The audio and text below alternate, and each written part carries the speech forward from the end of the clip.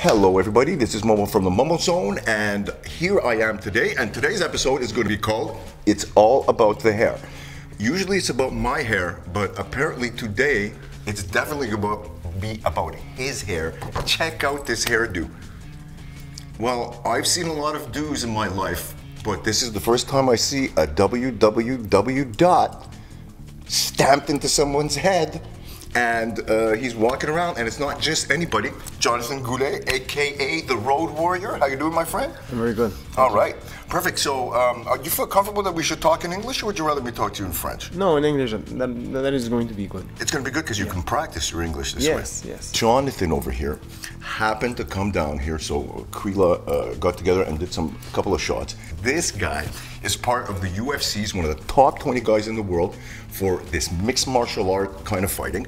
And why don't you tell us a little bit about that? Mixed martial art is the new sport in the world that's growing up so fast. And here in Montreal, you are going to be able to see the first UFC in Canada. So that is going to be an historical moment, and you know, I'm a part of that historical moment. All of you guys who do not know what the UFC is, this is some ultimate fighting stuff where people like the Road Warrior here, they get into a kind of a locked rink, right?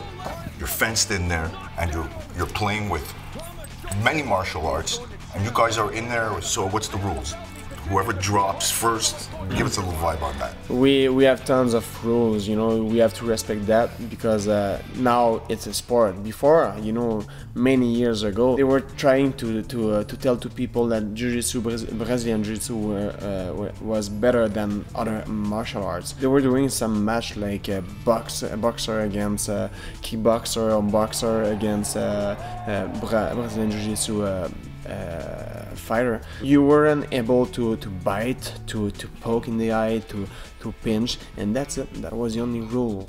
Okay. Now there's tons of rules. You know, we have to be careful to respect those if you don't want to be disqualified. So this is serious fighting. It's not like the WWF where everybody's there. So when you hit, you're hitting for real. Yeah. That's it. And guys, this is happening at the Bell Center in Montreal on Saturday, and it's already sold out. Like 22,000 people are coming to this thing. They're going to be watching this, and he's going to be in there bloodthirsty doing what he's doing. As you know, I always like to pass a message, an important message. In this case, when I was talking to this guy, I was saying, damn, it takes discipline. You got to have discipline to go out there and do anything you want. Even if you wanted to open up a pizza parlor tomorrow morning, you have to have the discipline. So now let's talk a little bit about that. When you're studying more than one art, it's like having, like you got like 4 full-time jobs, yes, basically, because, so how do you do that? Do you separate, you do a little bit every day? Like, explain to me your process so like people out there can understand when they have a dream, what the hell do they do to organize themselves to make this happen? Before I didn't have any schedule. That was hard for me because I was coming back home and I was really tired, and I was doing, you know, all my training not in a proper way, you know. That was bad because I almost injured myself, but now I need a schedule. So in some days of the week, I'm going to do you know, some like with my coach. I was doing 3 days of Muay Thai, and he was there at every sparring. In other days I was doing boxing or Jiu-Jitsu, and so, you know, you have to do a schedule, a great schedule, and you have to be disciplined, you know, because if you don't go to your training, maybe you're going to lose your fight. And you're training 5 days a week? 6? How does this work? 6 days a week. 6 days a week. My training for my fight, a special fight, I'm training 6 days a week, twice a day. And you're on the eating schedule, the whole yes. Right? I'm used to walk at almost 200, and I'm fighting at 170, so I have to follow a big diet. So right now, if you show me a piece of cake, I'm going maybe to jump on it. But, you know, we were talking about discipline. We were talking about discipline. So I'm not going to do that because tomorrow, you know, as we are talking, tomorrow is going to be the weigh-in. So I have to do my weight. I have to. I'm almost done for the first time ever because of the discipline. I only have maybe 6 pounds to lose tomorrow in the sauna, so which is good. This is massive, massive discipline, people, because we're not talking about just training for the individual fights. Like, how many different, tell these people how many different things you know how to do. I'm doing Brazilian Jiu-Jitsu, Muay Thai, a little bit of box, and, you know, I have to do wrestling, and I have 5 things to do, all those, and the other, it's a strength. I have a strength coach. It's pardon me for my English, conditionnement physique. Yeah, exactly, to build up your strength. Yeah. And when you're doing this, you're fighting. Are you using all these at the same time? Yeah, during a fight, it's we have to mix everything. You know, it's for that. It's the mixed martial arts. Hybriding, people. This is when you take things and you start to hybrid them. You are the ultimate. You're like a human machine. You condition yourself physically, mentally, and then you go out there, you set yourself up for that fight, and even when you're fighting, the discipline comes up to the maximum hilt because you have to keep on going till you can't go on anymore. And that's knowing when to say when, or knowing when to not go into the defeat zone. You know what I mean? Because you never know, right? Yeah, you never know. If you had to say one thing to some people out there about being disciplined, like, qu'est-ce que tu penserais que ça serait? La discipline, c'est la clé du succès. That's the key of the success. You know, without discipline, you're not going to be able. You're going to be always late to you at your job, and maybe you're going to lose your job. I think you're for sure you're going to lose your job. That since I'm doing mixed martial art, I'm more disciplined, and you know that changed all my life. I have a schedule with my daughter, with you know, with everybody. You know, we need schedule. I like to be, you know, free and don't think about things, but that's happened only after my fight. But you know, when you have work to do, when you have to live, when you have to be a good father, you need discipline. Do you ever feel like giving up sometimes?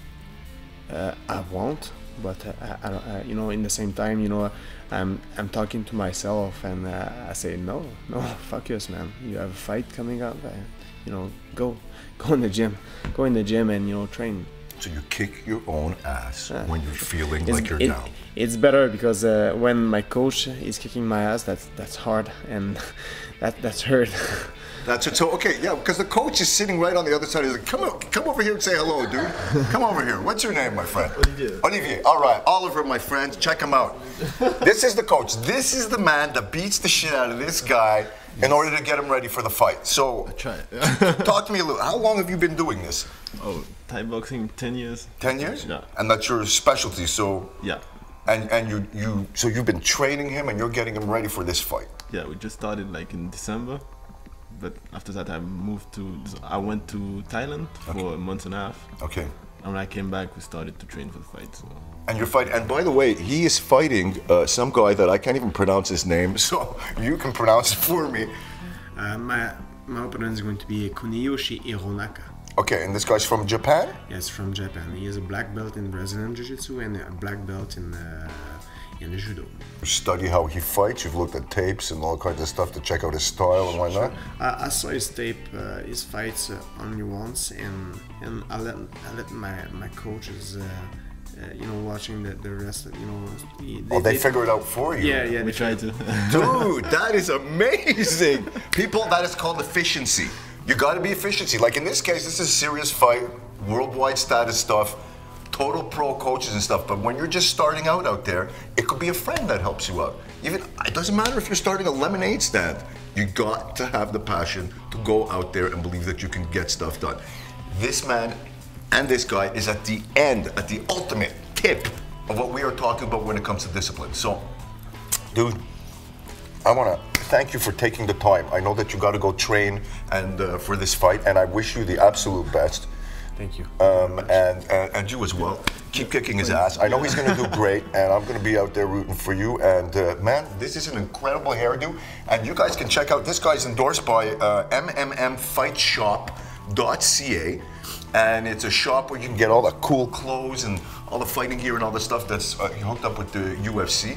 And hey, check it out, man. And check out the Road Warrior, Jonathan Goulet. I have a word to say to check out my new website. I'm going to have my website real soon, but you know, jonathangoulet.com. That is going to be amazing. We are going to have nice pictures and nice video on that website. Dude, this is what we're talking about, and hopefully he'll let me make some videos for him for that website. So you have a great day, and thank you very much for watching. Peace out.